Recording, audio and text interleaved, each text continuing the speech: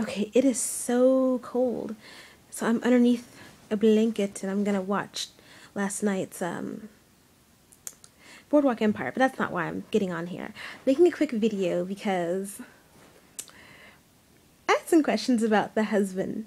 So I should tell you guys. I don't know if I'm gonna make this into one video or two or what, but I'll just go ahead and like tell. When I came out here in Nebraska, let's just say I was no angel. Like I came out here with a boy. He got sent to Offutt, which is the Air Force base here. So I transferred schools to be with him. And unfortunately, you know, he really just was not honoring me and treating me the way that he should have been treating me. And I didn't have it in here yet to really think about, you know, making sure a guy was putting a ring on my finger. I just wasn't there yet, you know.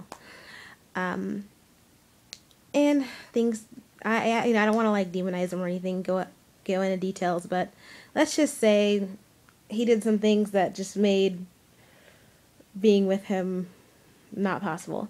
So I moved out. I got my own apartment. And in that time frame, I had already met my husband. He was going to college. And so my husband grew up on a farm in Glenwood, Iowa, and was homeschooled. He has 7 siblings, there's 7 of them, so 6 siblings. And they're like stair steps. Like I think the oldest is 28 and the youngest is 5 or 6. 6. The youngest is 6. And they homeschool. They are farmers. They farm corn and soybeans and also a little bit of popcorn. So it's like, you know, my husband, he had never like gone to school before. So when he went to college, there were a lot of experiences happening at him very fast. He had never dated before. He had never even kissed a girl before.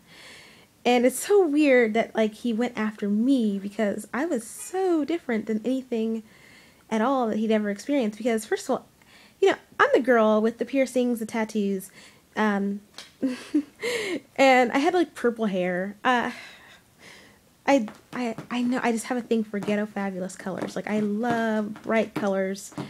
Right now I'm like just sporting like a 2. Is it a 2 or is it a 1B? I'm just sporting like a dark hair right now, but I normally have some kind of highlight in there or something. I even still have a little bit of pink, actually. Where, did my pink fall out? No, it's there. Okay, so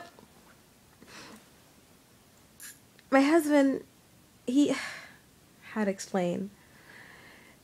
After I broke up with the ex-boyfriend, I had my own place for a while. By the way, I didn't have a car out here, and like, I'm from LA, so I was used to there being buses, you know, take. So he started giving me rides to school and sometimes, and like he started taking me to his church. And one day after church, we got invited to a baptismal at his family's lake. They own a lake, and like their church used to do their baptisms there.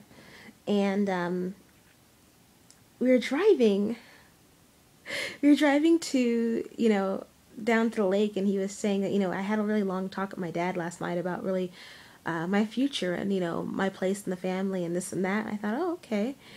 And my husband, you guys will eventually see him. He's so prim and proper. Like he's like, it's just he's such like a nerd. It's really cute.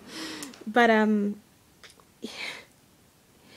so he says, Jessie Rae, I really do feel like the Lord is telling me that I should court you.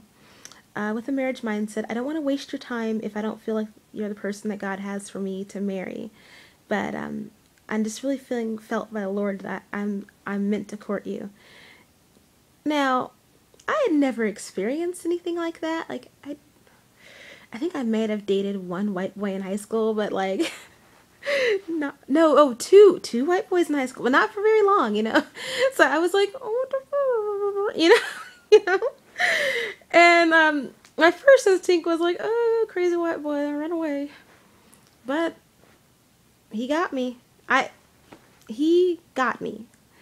And we got married. It all happened like really fast. Like 1, 2, 3, 4. Like we were engaged like 7 or 8 months later. Isn't that insane? Like I look back on it, I think, oh my god, it's so crazy. And a couple years into the marriage, we got Roderick first, and then Frederick. I should probably explain that. We host foreign exchange students. So our oldest foreign exchange student, Roderick, he'll be 19 next month. And he's from the Netherlands. And the next student we actually got was a boy named Ryan, but we weren't really the best fit. He ended up going to another family that was more to his liking. Unfortunately for him, I guess he wasn't to their liking and he got sent home. But so then the next kid we had was Frederick. And Frederick was like the complete opposite of Roderick. And he is 17. And he's from Denmark. And those are my 2 boys. Like, you have no idea how damn spoiled I had those kids. This is the first year now since we started hosting kids that I don't actually have any kids. Although that's not entirely true because, by the way, Roderick just went home recently. He came back to visit for the summer and spent some time with me. And now he's back home, but when I say that's not exactly true, it's because they both had the same group of friends who sort of kind of made that room upstairs into their own. Like, I guess we're now like the den parents to a group of like the bad kids at the local high school. So, like, sometimes I'll come home and the house is already full of teenage boys playing Xbox downstairs. But I have to tell you, I love it. It's kind of lonely sometimes, to tell you the truth. One of them was like legitly living here. Like, he still has keys, but now he's 19 and he wanted to get his own apartment, so he just moved into a new apartment about a week and a half ago. So that was Matthew. You guys will meet Matthew. That's my other baby. I'll say he's like the other host's son. My mom is so in love with Matthew. Like, she wanted to move him down to where she moved and have him be in my room, and so he could be her baby. So, Matthew, I love you. But I thought I'd just like tell people about my family. Because people were like asking, like, what do you mean you got big ass boys, and what do you mean little monsters? Well, by little monsters I mean big ass teenage monsters who are like in the 17 to 19, 20 age range that all went to school with either Roderick or Frederick and have just kind of stuck around. So that's my family situation. Me, the husband, the cat, and the misfits. Anyways, I'll let you know more bit by bit, or however it happens. Bye.